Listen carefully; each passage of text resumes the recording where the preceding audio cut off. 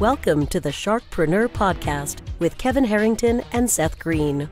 Kevin Harrington is the inventor of the infomercial, one of the original sharks from the hit TV show Shark Tank, and has generated over $5 billion in TV and digital direct response sales.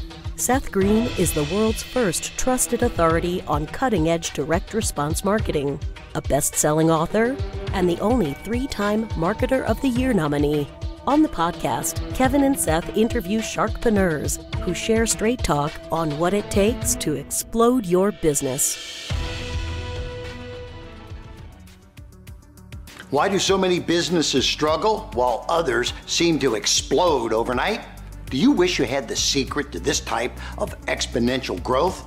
Now, I've scaled more than 20 businesses to over $100 million, and it's not just luck. In my new book with Mark Tim, Mentor to Millions, you'll learn the repeatable framework I use in all my business ventures for massive success. Order at kevinmentor.com and get over $1,000 in bonuses. Head to kevinmentor.com. Welcome to the podcast. This is your co-host, Seth Greene. Today, I've got the good fortune to be interviewing Oscar Pedroso from Thimble.io. Live and on-demand robotics and coding classes for kids in grades 4 through 12. Thimble teaches kids STEM cells through weekly 1-hour classes taught by tech professionals. Oscar, thanks so much for joining us. Thank you, Seth. Great to be here. All right, let's go back in time. How did you get started? Well, I was actually a teacher before I started Thimble. I taught math in middle school and high school. After college, I was a college admission officer. So I've had many years of experience observing some of the challenges in the education space. And when I met my co-founder, we finally made a commitment to make tech education more accessible to kids, which is something that I really thought was a big challenge in the space. Is that usually when you think of robotics and coding, you think of all like the smart and nerdy students, but it should be made something that's for every kid. Like we all take English and biology and chemistry and computer science, electronics, and other subject areas should be introduced at a young age as well. So that a lot of my experience led me to this idea, and that's how we got started. Awesome. And then tell us a little bit about how you created Thimble. Well, it was actually a series of failures first. I started my first tech company back in 2011, which was called GradFly. And what we were trying to do with that was to create online journals for engineering students to show off all of their projects and be able to use some of that work to leverage internships and jobs. But nobody was using it. So we went back to the drawing table. We interviewed a couple hundred people that were using the platform at the time. And the main problem we kept hearing over and over again was that people wanted to build really cool stuff like robots and drones, but just didn't have a starting point for figuring that part out. And so Thimble really was a culmination of all of that customer discovery and validation. And we ended up launching on Kickstarter back in late 2015, early 2016. And we did about $300,000 in a little over a month, which was, the beginning. This was what really set us in motion at the time. Well, congratulations. Obviously, that's one heck of a start. Talk a little bit about the way the program works now. Yeah, so we have 2 programs, one for parents and one for schools. So the one for parents is, it's a monthly subscription service. So every 3 months, you get a new robotics kit. And then twice a week, you get live classes. We also have on-demand classes, so if you can't make those live classes, you can watch a recording of it. It's $60 a month, and every 3 months, you're getting something a little more challenging. And we have 16 kits in total, so if you stayed with us throughout the entire duration of the program, it's about 4 years. For schools, it's a little different, and we do more curriculum and classroom bundles for use in like day-to-day programs, after school, community-based programs. We provide professional training for teachers. And then we give also access to our software, which has all the lessons and stuff on our website. All right. So you obviously got off to an incredible start with Kickstarter. How has it evolved since then? How are you getting the word out about Thimble? Well, one would imagine that, like it was an uphill trajectory from there, but it really wasn't. After our Kickstarter, it took us a year to deliver just because we weren't expecting the traction that we did. So originally we said we would deliver on the campaign in 4 months. It took us 12 months to deliver on it. The good thing is we had kits ready to ship, in Christmas, during Christmas of 2017. So that part was great. But then I think we went back and forth between business models. We were selling to parents and we were selling to schools all at the same time. And both are very, very different business models and require different processes for those to work.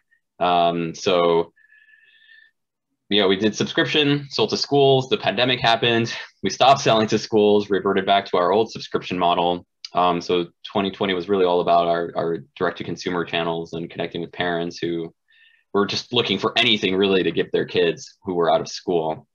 Fast forward to 2021, we're now exclusively working with schools. About 10% of our model is now for homeschoolers, but purposely chose school route because that's where we feel we can make the most impact. So how many parent subscribers do you have now? And then how many schools are you working with? So we're approaching 1,500 families on the subscription side. And then for schools, we've worked with about 300 schools in the past. This year, we had to start from scratch a little bit. So I'd say right now we're at about 30 schools. And what do you find, what is your biggest challenge now with all the success and traction you've gotten? I think one is just making up our mind about what model we're going to pursue, which is why I've chosen to just work with schools. I would say the challenge with selling to schools, it's a long sales cycle. You need more touch points. You need an actual internal sales and business development team to nurture some of those leads. So I started doing that myself. I brought on 2 part-time people to help me make calls. There's a lot around government funding to address learning loss and remote learning from the pandemic. So we're reaching out to schools that have received, over $1 billion in funding, basically. So using that as a way to nurture some of those leads that are coming in the pipe now. But this week I'm doing about 15 demos with schools. And the tricky part is I have to follow up with all of those. So over time, there's the number of deals in the pipe compounds after a certain amount of time. So not having the bandwidth to pursue all of those is definitely challenging. So we're raising around to be able to hire some more people and then be a lot more aggressive about selling to schools. Absolutely. What is it? You mentioned the subscription price for direct to consumer of $60 a month. What does it cost you to make a kit? It costs us about $20 to make a kit, give or take, not including shipping. And that also doesn't include, the creation of content and lessons for that kit. But for the hardware, the raw materials to make that kit, about $20. Your passion is obvious. What do you like best about what you're doing? I wished I had dabbled in this a little bit more. I studied math and computer science, but I really went into college not knowing what engineering was. So for me, being able to educate a lot of these kids who are in 3rd, 4th, 5th grade about some of the skills out there that they have the potential of learning, partly is that. I would say that's the number one thing, aside having a startup and calling all the shots, which is nice. I've done the 9-to-5 thing too, and I just like to have my own path to figure out. If you could start over knowing what you know now, what would you do differently? I would have been a little more careful about who I hired and who I brought on board. Not everybody you bring on has the same level of enthusiasm as you do, but you try to find someone who comes close to that. I would also tell myself to maybe just choose a business model and go with it, as opposed to jumping around back and forth. Sometimes you can't help it, really. We had no choice but to pivot last year. But looking back, we made it. We're now going into 2021 with that in our pocket. Hey, we survived the pandemic, and now we're just ready to blow it out of the water with everything we've learned in the last 5-6 years. Who inspires you? Who do you follow? Who do you listen to? Who do you read? Let's see. I would say Eric Ries I've been following since this, he's the author of The Lean Startup. That was one of the first books I read back in 2011 when I was contemplating going into the entrepreneurial world. He's actually one of my advisors at the moment. So I've read a lot of what he does and work with him to just determine how to tackle each of these models we're pursuing right now. other things I've read, Purple Cow. I mean, like anything marketing and business development. I'm reading a lot of sales books right now as far as like how to demo and close. And, I don't have a formal sales background. I can sell, but as far as like having a legit process, that's a work in progress at the moment. So it's always a work in progress, no matter how many times you iterate it. Yeah. What advice would you give somebody looking to start a company in the education and technology space now? Well, the whole education space has been flipped on its head. So there's going to be a lot of changes. I think the best advice I can give someone is to talk to as many people as possible. Administrators, teachers, even students, because ultimately that's who a lot of these products are for. Eventually you start to recognize some patterns, and a lot of those patterns give you insight into what challenges those particular people have. And ultimately that's what you want to solve for and get people to pay you money for. So I would say I've spoken to quite a few hundred people over the years, both parents and school administrators. So the more and more you can collect information around that, the better off you're fine as like landing an actual problem that people really need help solving. What has been of all of your kits, what's been the most popular one? The tie, I would say, is our very first one, which most people have to start off with anyways. It's called the Creator Set.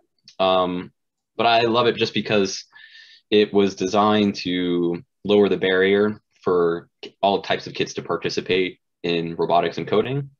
Usually kids are intimidated by it. So if they think they can't do it, then they're most likely not going to pursue it.